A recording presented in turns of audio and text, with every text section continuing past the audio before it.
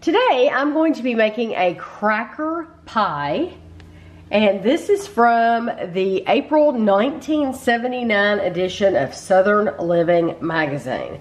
So first we're gonna go over all the ingredients. You need, it says 20 buttery round crackers finely crushed. So we're gonna use Ritz crackers, whatever your favorite buttery round cracker is. You have to use Ritz.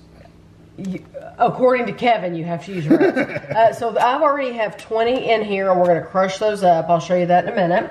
You need a half cup of chopped pecans, 1 teaspoon baking powder, 3 egg whites, 1 cup sugar, 1 teaspoon vanilla, 1 cup whipping cream, and we're gonna whip it. It says 1 cup whipping cream whipped, and a 1/4 cup of chopped pecans.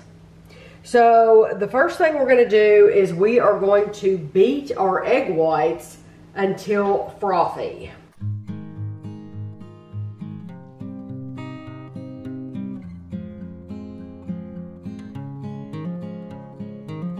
My eggs are beating, I'm going to crush. I have these in a Ziploc bag, and I'm going to crush these finely, very, very finely into a powder with my rolling pin.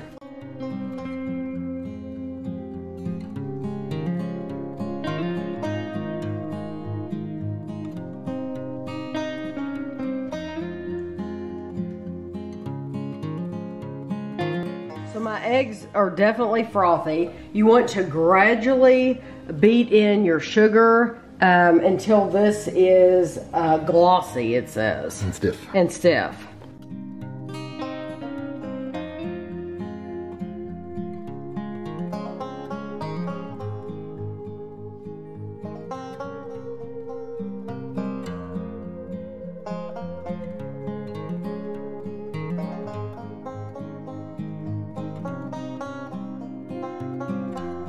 So now we're gonna add in our vanilla and then mix it again.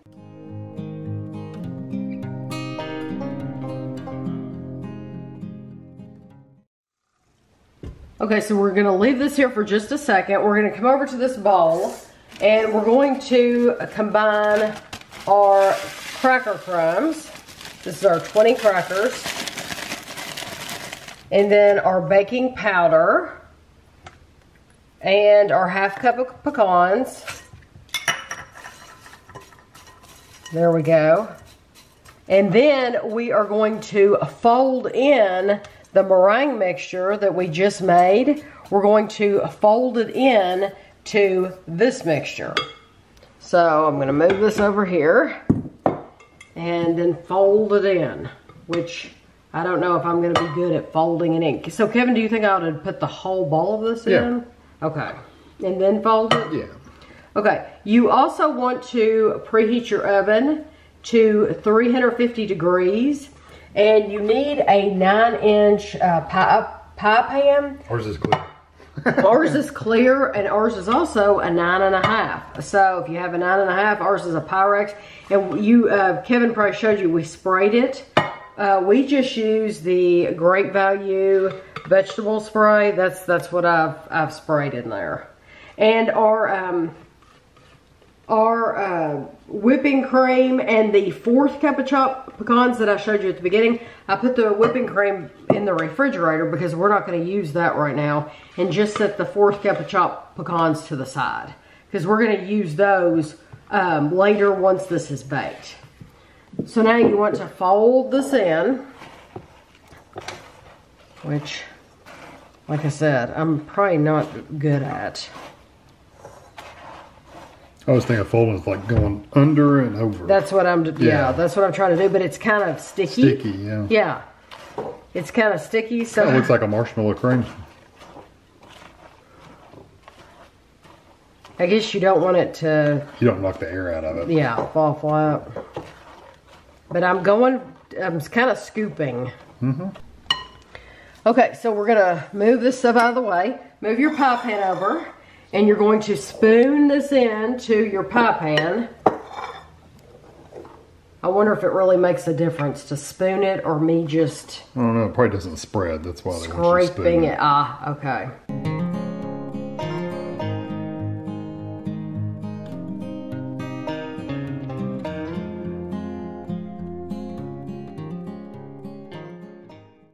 Okay, so I'm going to spread this out just a little bit, and then we are going to bake this at 350, like I said, for 25 to 30 minutes. I'm gonna set my timer. I'm gonna set it for 27 minutes, and then I'll be back. So this is how it looks when it comes out of the oven. You need to let it cool on the counter for a little while. I'll probably let it sit here for about a half an hour because we need to put it in the refrigerator for 2 hours before we do anything else. So you don't want to put it in the refrigerator when it's scalding hot. So I'll let it sit here for half an hour, put it in the refrigerator for 2 hours, and then we'll be back to do the next part. So our pie is in the refrigerator still. It has probably 10 minutes before it's supposed to come out. So at this point, you want to whip your whipping cream. So this is what the whipping cream looks like. It's just a liquid. They don't explain to you how to do that. So like if you are you know, have never seen anybody use whipping cream, if you've never seen it done, then you're gonna be like, well, what the heck, you know, because it's a liquid. What do you mean put the whipping cream on top of the pie? So what you want to do is you put it in your mixer, and you do need a mixer for this. You can't, I don't think you could do this by hand. You could, it would just take you a while. Oh, it would take you a long time. So we're gonna put it on high, and you're gonna watch it. It's gonna get thicker and thicker.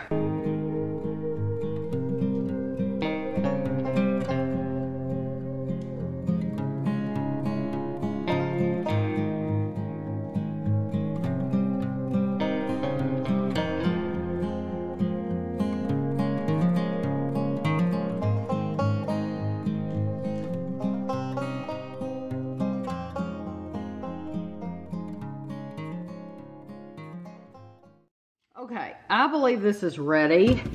So to check it to make sure it's ready, you want to dip it down in, and if it's not falling off. Yeah, it's not falling off, so that means it's ready.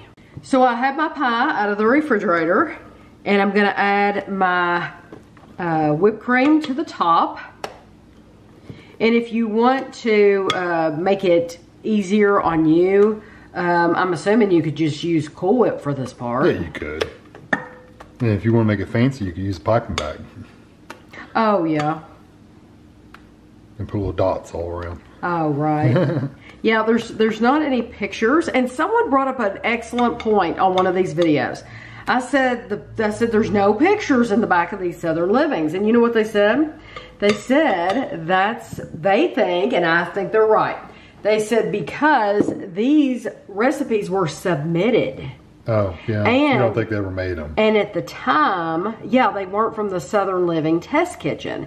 And at the time, it wasn't easy to, you couldn't just send in a picture through email or something like that. You know, you're talking about having to take a picture, print it out with real film, and then mail it in. Which I know people can't even imagine that these days. And so since these are submitted, that makes perfect sense to me. Yeah, I never thought about being the submitted part. Yeah. So I like to leave the edge uncovered. I don't know. I don't like to go all the way up to the edge because too, it makes it messy when you cut it and everything. So I'm going to leave it like that. And then the fourth of the pecans that you got out earlier, you're going to decorate the top with the 4th cup of pecans. And I might lightly just touch them with my finger just to make sure they stick in that whipped cream. Yeah, like this. Just a little bit. And then we can cut it. So I'm gonna cut this, and it sounds crunchy. Like chalk. Yes, I'm just gonna, I wanna take a big piece out. I like taking a big piece out so that you all can see exactly what it's gonna look like. But that meringue, you see, it will crack a little bit. And, I'll hold you on. And my first piece is usually my ugly piece too, so we'll see. It probably would have come out better if I'd cut it smaller, honestly.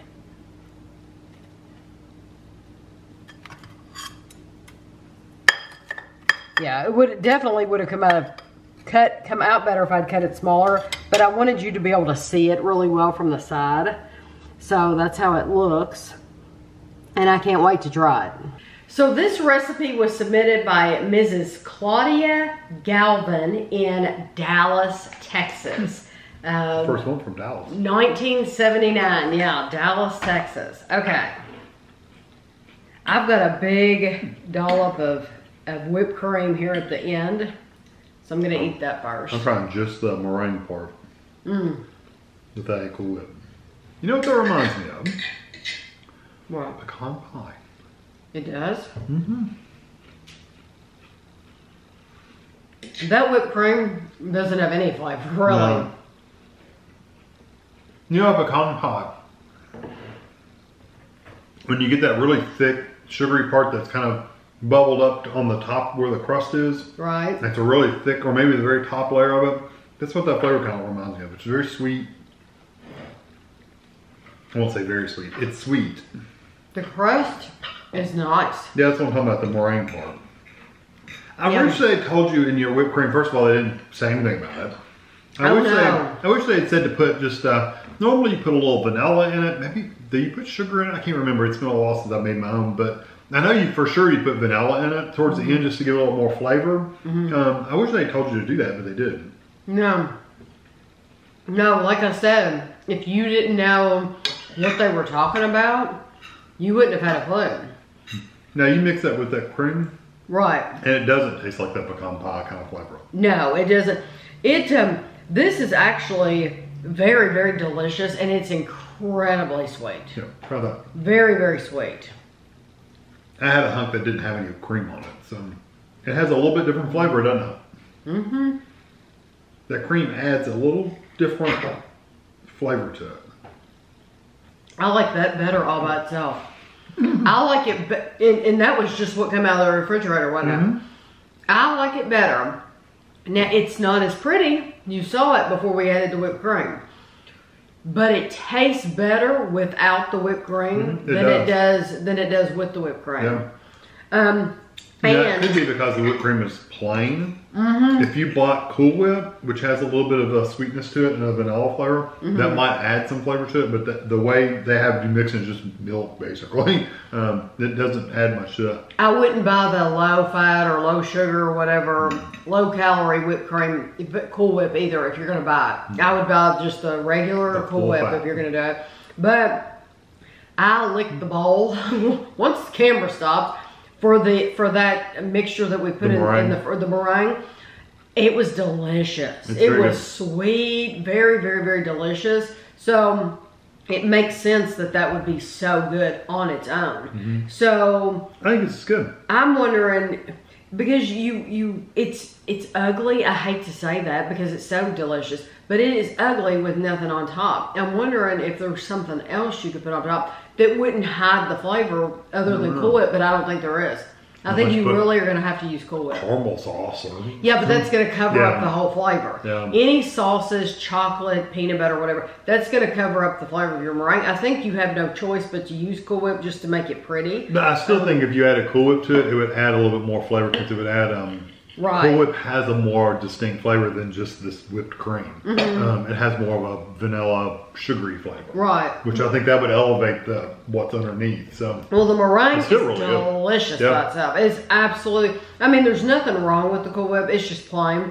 But that meringue is outstanding. It's very good. And that would save you, that's going to save you a whole step. Yeah. At the end, if you would just buy Cool Whip and don't even fool with whipping it yourself because you're not adding anything to it doing that anyway. The texture of it, though, we didn't really talk about it. It's kind of got this chewy outside.